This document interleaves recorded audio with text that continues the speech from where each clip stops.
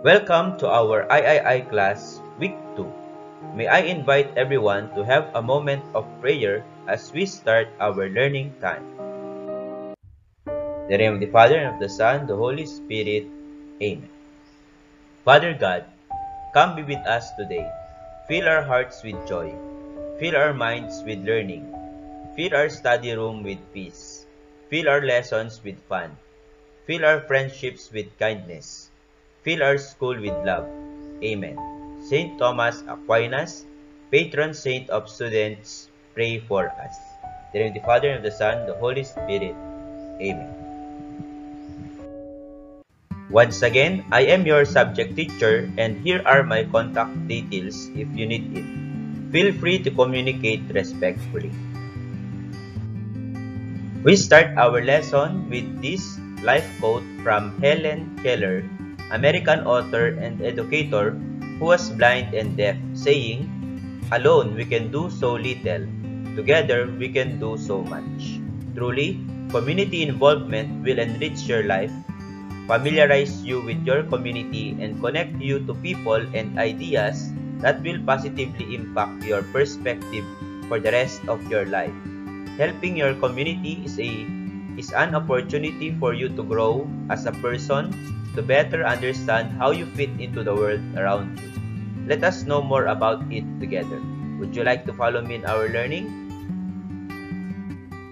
Our today's lesson is all about concept paper on community immersion. Are you ready to know more about this topic?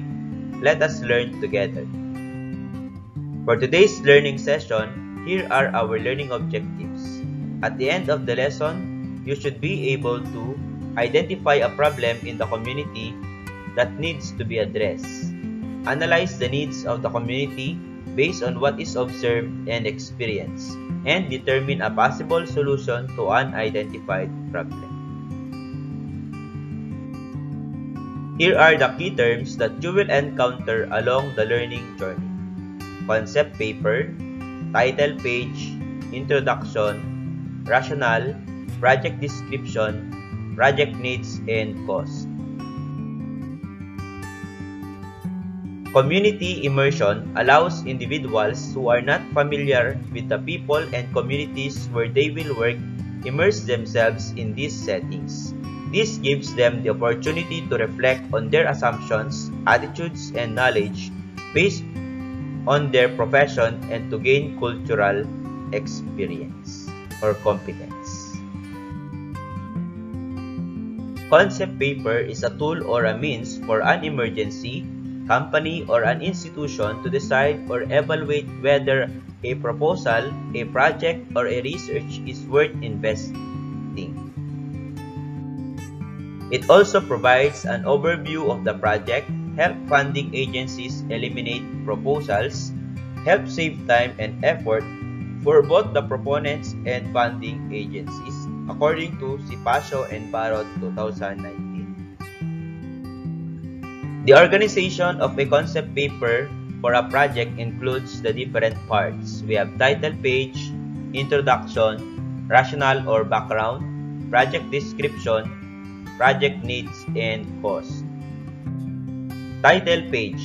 It includes the project title, name of the proponents, and school and date of submission.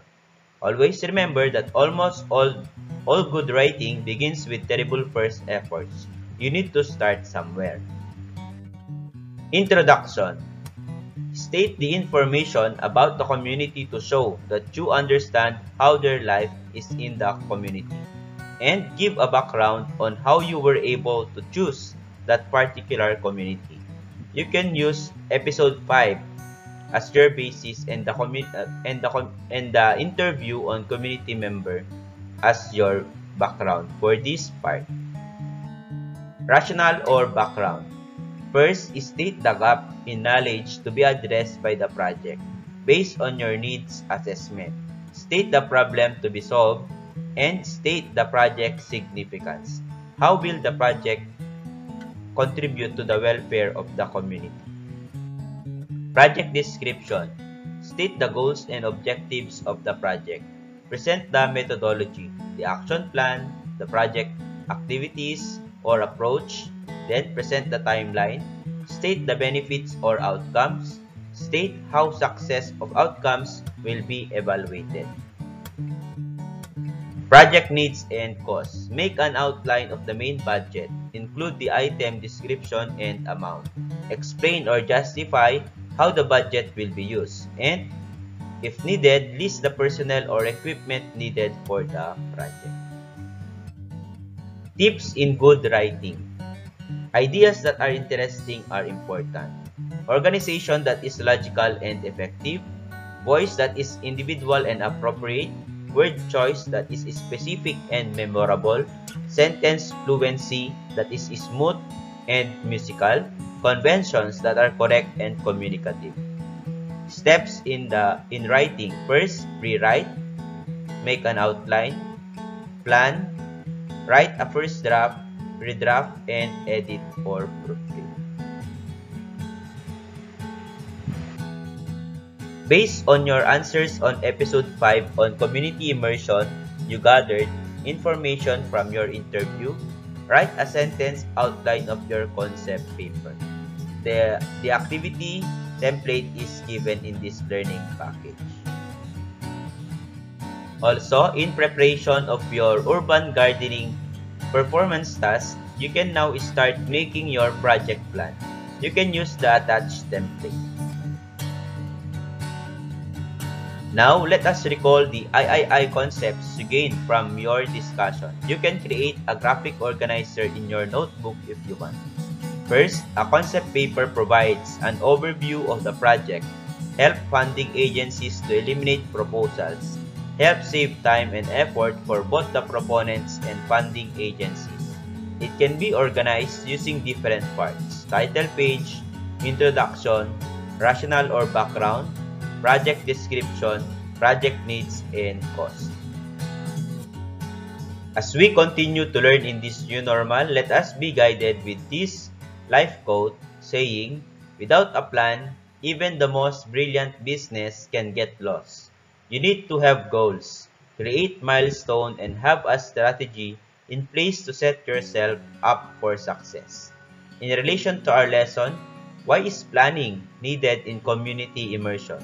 You can put your insight in the attendance check of your Blessmo account. Let us now have our closing prayer. In the name of the Father, and of the Son, and the Holy Spirit. Amen. Father, thank you that you have revealed your love to us today. We invite you to send us out from here in the power of the Holy Spirit. Fan into flame the gifts that you have given us. Come reveal your grace and truth to us each day. For yours is the kingdom, the power, and glory, forever and ever. Amen. In the Father, and of the Son, and the Holy Spirit. Amen. For the mode of submission of your outputs, you can communicate with me through our FB Messenger or Class GCAP. Submit your outputs and other requirements in the Blessmo on time. Feel free to keep in touch always. May Mary, our Mother and Patroness, inspire you always. God bless and keep safe always. See you in our synchronous meeting. Bye!